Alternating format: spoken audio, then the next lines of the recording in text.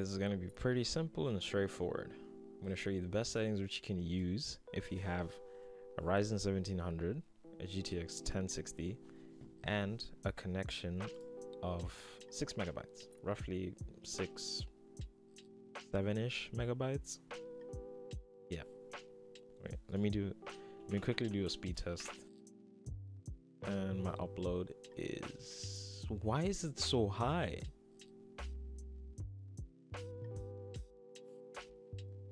What? 10? It's normally not around 10. But anyway, these settings apply if you're going to be using 720p 60 fps, if that's the quality that you want for your stream. So I'm going to start off with around general. I leave everything the same in general. I don't do anything. Okay, and then that's my stream key. You input your stream key here. Output. Now here's the important part. On output mode, you go to advanced, then it's going to show you this section. Now you want to come to this section for streaming. Let's start off with encoder.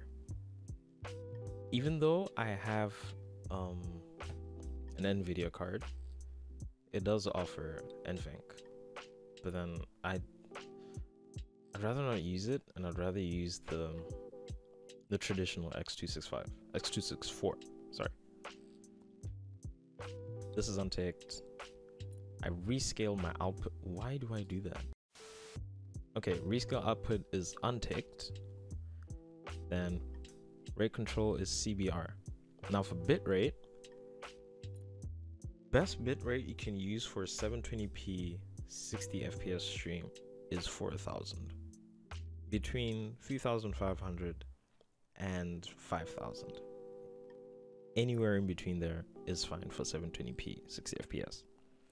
Now if you're trying to go to, if you want a 1080p stream 60 fps, you're gonna have to crank this up to like, I'd say like 6. But since we're doing 720p 60 fps, we're gonna leave it there. Custom buffer size. I have no idea what this is, so I just like leave it. Now for CPU usage preset, I put it on faster. Normally people put it on very fast, but since Ryzen 1700 is good at is good at multitasking, you can put fast or faster. Either works pretty well. Then come to audio, I leave everything as default.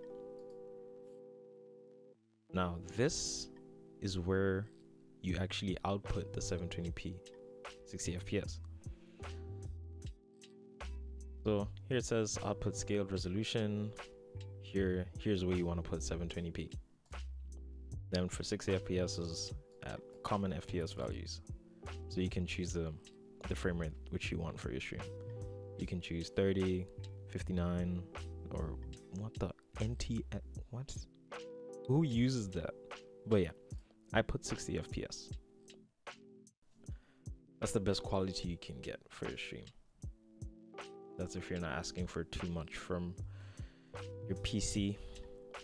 Okay, here we have the hotkey section. I don't use this section, but if you want to like switch between scenes and do all that fancy stuff, you can put in your keys here. Now since my processor is pretty decent, I put it at above normal instead of normal, and it can handle that. So if you have a Ryzen 1700, you should do that. Video format, RGB code, I leave that the same. YUV color space 601, partial. I don't do anything else to here. So this is mainly to show you the settings that you need for streaming. So just like that's all you need for this video. You don't really need a buffer size, but I was just like testing it out to see if there's any difference, and this didn't make much of a difference to the stream. So if you want to see how this looks like in an actual stream, you can go ahead and go to my twitch.tv/thelazybum1. However, the quality of like past broadcasts, like looking at previous VODs, like the quality isn't as good as when you were streaming. So take that with a pinch of salt. But yeah, head on over there, see how it looks, and see if you like the settings.